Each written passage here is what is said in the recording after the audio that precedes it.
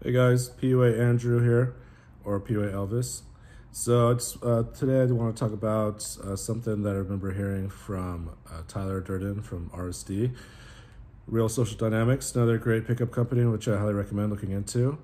Is some of Tyler's old material was the best. I remember him saying on his interview with David D'Angelo, the three things to get attraction with women when it comes down to it for a man. Basically, he says appearance, attitude, and social value, right?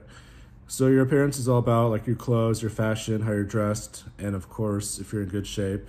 Obviously, I'm not in the best shape right now, but I've committed to running every day, 2 to 3 miles a day until I'm in shape, till it's done. And so attitude is another one.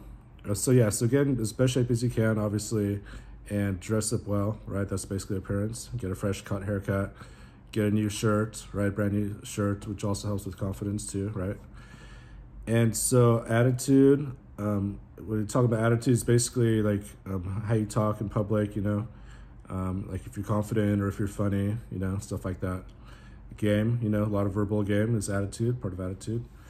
And the third one was social value, how people are responding to you, who you're with.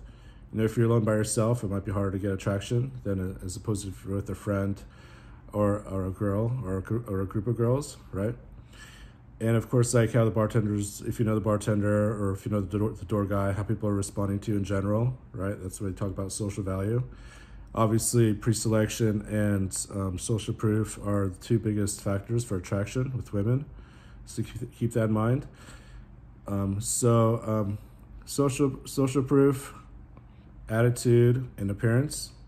If you can keep those in mind and try to improve all of them. As far as attitude for me, I've had a rotator cuff injury that's been pretty rough for the last 4 years, and my health has gone down to shit, as well as my confidence and game in general, right? How you think. So I've been struggling for the past 4 years, trying to get over that. Hopefully it will be done soon, but you gotta do the best you can, with what you got. And sometimes you don't have control over certain things, right? So it's a little tidbit for you guys.